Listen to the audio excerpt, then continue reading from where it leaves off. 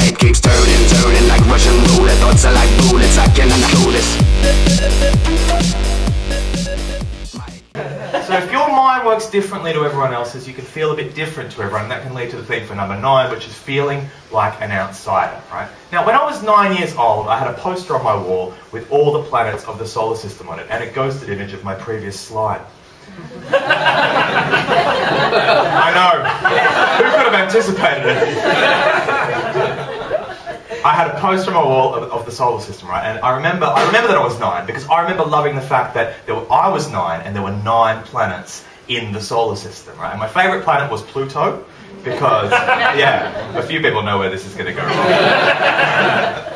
My favourite planet was Pluto because it was the smallest planet in the solar system and I was the smallest boy in my class. Now, the people who laughed before can tell you, right, what happened to Pluto on the 22nd of August 2006? What happened to it? It's not a planet anymore, that's right.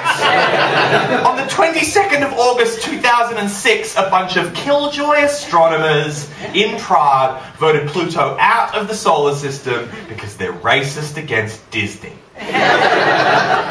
Pluto is not a planet anymore. It's what we call a dwarf planet, although it prefers the term little person planet.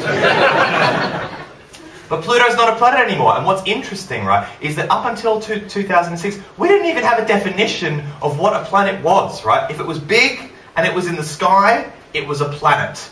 But we're humans, and we like to separate and label things so that we can study them and understand them better, right? And we do that with planets, we do that with people too, because I used to be normal, but now I've got a disorder. And there's shitloads of disorders, isn't there? There's like autistic spectrum disorder, attention deficit disorder, multiple personality disorder, and I love the idea of multiple personality disorder.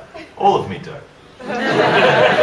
Because basically the premise of multiple personality disorder is that one of the rules of being a normal person is that you only have one personality, right? Which is bullshit. We pretend to be other people all the time. Like, you know, when you're in a play, in a sexual fantasy, during the years following your involvement in genocide. Because we've got a name for when you pretend to be someone else. We call that acting.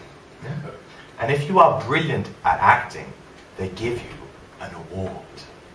But if you're so good at it that you don't even realise that you're doing it, they put you in a ward.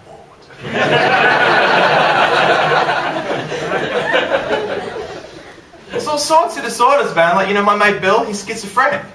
Right? The other day he threw himself a surprise party. But you forgot the other guy doesn't like surprises. So now they're not talking, which is great because he's cured.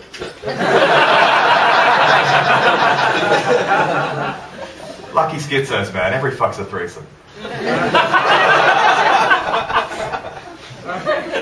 But I felt like an outsider before I got diagnosed with anything, right? Because I'm a stand-up comedian, which is, I think, an as-yet unclassified mental disorder. It is, because basically a comedy gig is a bunch of freelancers trying to convince 9-to-5ers that we know what you're going through. And we don't. I sleep in. It's great. But I used to be like you. I used to have a 9-to-5 job. I used to be a lawyer. I studied law at university, right? But I didn't just study law because that'd be boring. I also studied finance. Now, I've got a question for me. What the fuck was I thinking? When I was 17, it's like I was half training to be a lawyer and half training to be a banker. When I was 17, like someone went to me, what do you want to be when you grow up, Yianni? And I was like, an all-round mega cunt. I think I've missed a trick though. Like I think I would, and most autistic people could make really good bankers. Like, you know, highly intelligent person, good with numbers, struggles with empathy. Would have made a great banker. I am, however, making people laugh for free, which I'm pretty sure is the exact opposite of being a banker. Nah, I hated that job. Like, I just felt like a slave in an office. I felt like a slave. And at least when people, like, were slaves, you could sing songs about your plight to get you through the day. Whereas at Baker & McKenzie's Melbourne office, that was heavily frowned upon. Just remember remember when shit would get a bit much for me at my desk and I'd just sit there and just go, Deo, Deo. Shh. Daylight gone and midnight gone home.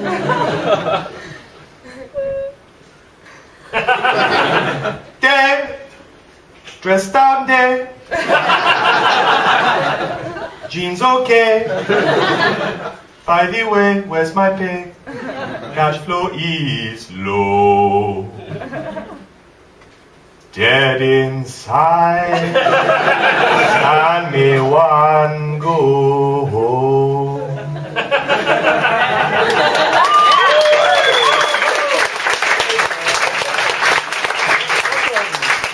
Cool, if you love it so much, you can sing along in the next verse.